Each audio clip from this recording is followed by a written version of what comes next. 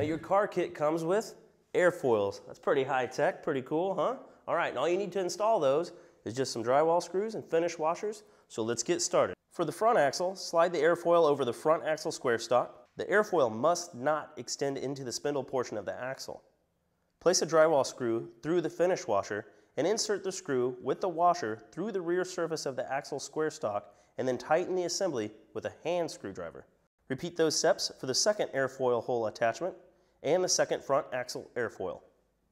By the way, you are not allowed to paint or cover the airfoils in any way, shape, or form. So let's move to the rear axle. And it's a lot like the front axle. You're just going to slip the airfoil over the rear axle square stock without the airfoil extending into the spindle area. You want to keep that flush. Clamps on real nice. It's a great fit. You press it on and just hold itself. Start putting your screws in. Place a drywall screw through a finish washer and insert them through the rear surface of the axle square stock and tighten the assembly with a hand screwdriver. Repeat those steps for the second airfoil hole attachment and the second rear axle airfoil. All right, guys, our car is built, but not quite ready for the track, okay? We want to do the right thing to keep you heading straight down your groove, right in the center line, keep the car tracking straight, and that's going to be where we do our axle alignment and triangulation.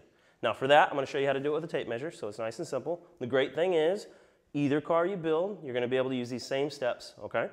So, the goal here is to get our rear axle at a right angle relative to the body and the floorboard, okay? And that's what's going to keep us going straight down the track, all right? Then, once we have that achieved, we'll be able to just tighten everything down, and we'll be good to go. Grab me a tape measure. Let's do this. Oh, I got it. When this happens, it makes your car appear as narrow as possible when it goes down the hill and reduces drag from air resistance. If the axle isn't at the right angle, the body of the car isn't pointed straight down the hill. You'll think your car isn't going straight, and you'll turn too frequently to correct this, and this is just going to slow your car down. Triangulation uses the front kingpin and two outer points of the axle. Both the front and rear kingpin are drilled so that they are on a center line of the floorboard, so they're in a straight line to each other. The rear axle spindles are equal distances from the axle center kingpin. Here's how you use a tape measure to do your triangulation. You'll have to remove the brake pedal cable since it'll be in the way of the tape measure. Drill a 1/4-inch hole near the end of the tape measure. Take off the first nut only of the front axle kingpin. Slide the 1/4-inch hole end of the tape measure over the front axle kingpin. Slide out the tape measure to compare the measurements of the right and left sides of the rear axle. When both sides are equal distances, the axle is aligned. Help me over the steering wheel, Brittany. Thank you. Oh yeah, we're dead on.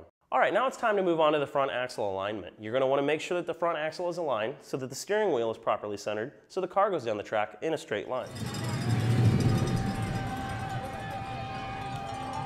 Alrighty, time for the front axle alignment. So I'll hand you that and hook it over the back axle. You want to check that. Okay, that's at 63.5. I like having you up front. That way you can look right down on the tape measure and make sure that we're being precise. Okay, now let's go to the other side here. Make sure that our steering wheel stayed centered. It sure has. And we are off. So now we're only at a 63.25 here. We got 63.5 over there. That means we need to increase the tension on the left side of the axle, which is going to pull the axle back a little bit. That 1/8 inch and get us into alignment. So we're going to do that right here. Tighten or loosen the steering cables at the cable adjuster eye bolt until the length is exactly the same on both sides. Tighten the nuts on both sides of the cable adjuster. Check the measurement to ensure that it is equal. Now the steering cable should be tight, but not so tight that it bows the front axle. Make sure that the axle turns the same direction as the steering wheel. Tighten all parts of the steering assembly as shown in step 5. Okay, now that our triangulation is complete, you sure don't want to forget to hook up your brake pedal or put that top kingpin nut on your front axle. Safety first.